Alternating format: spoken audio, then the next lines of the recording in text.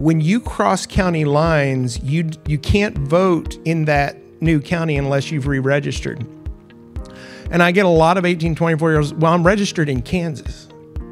Why is that a problem? Like, well, actually, you're registered in Johnson County. You're not registered in Kansas. But also, just the secret handshake. We assume that an 18-year-old or a brand new citizen knows that when they walk in, who do you go talk to?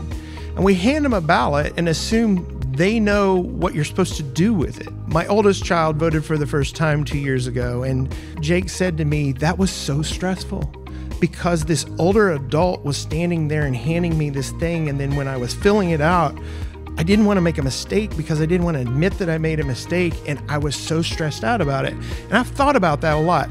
If this child who grew up in the election office was stressed out, no wonder 18-year-olds are really bothered by that moment.